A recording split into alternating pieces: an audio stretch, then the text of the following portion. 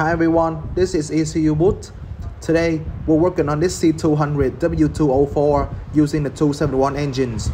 The customer complaint is when the engine is working, the fan will run at full speed, and after we've done some further testing, we found out that when the engine is cool, there will be some random misfire at first, but after a while everything is back to normal. So this is the 271 engines on this W204.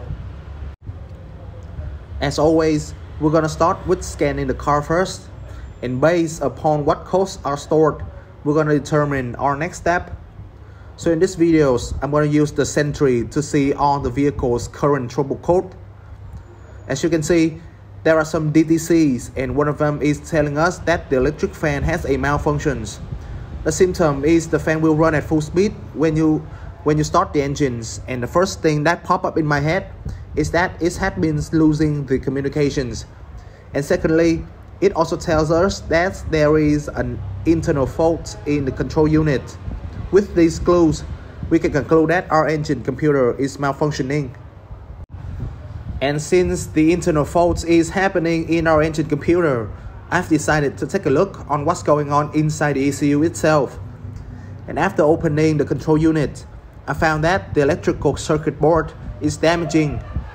If you pay attention closely, you can see that the capacitor is failed, resulting in the internal fluid leaks. And since the car is old, as the capacitor ages, it will slowly fall out of tolerance as the internal structure degrades, similar to the process with a battery. So, what happens when a capacitor fails?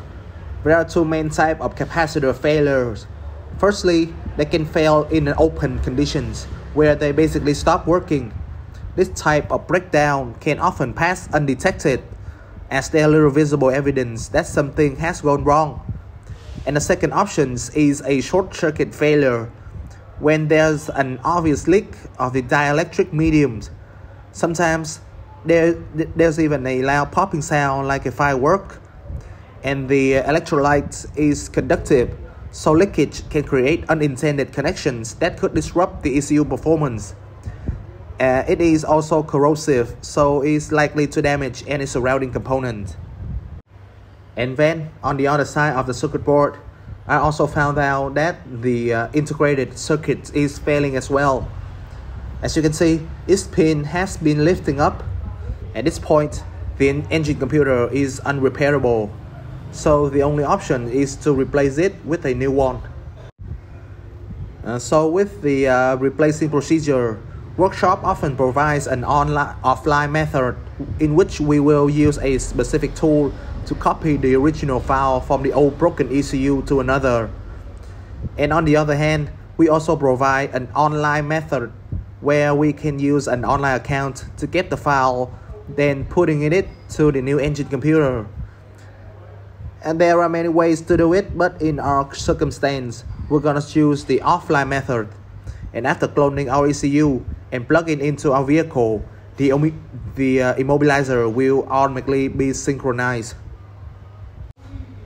Another way that I forgot to mention is when choosing the offline method, you can use the Mercedes-Benz C4 Diagnostic tool.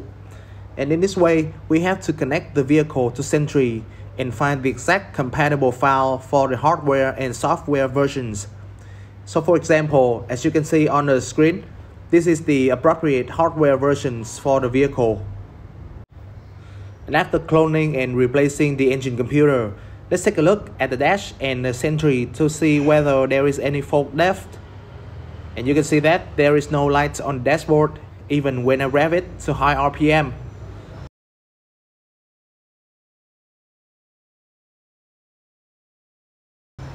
And moreover, there is no fault code stored in the fault memories. At this point, I can say that our problem has been solved. Now if you like these videos and you want to learn more, please subscribe to our channels. And if you have any questions, feel free to contact us and we will help you as much as possible. Thanks for watching and see you next time.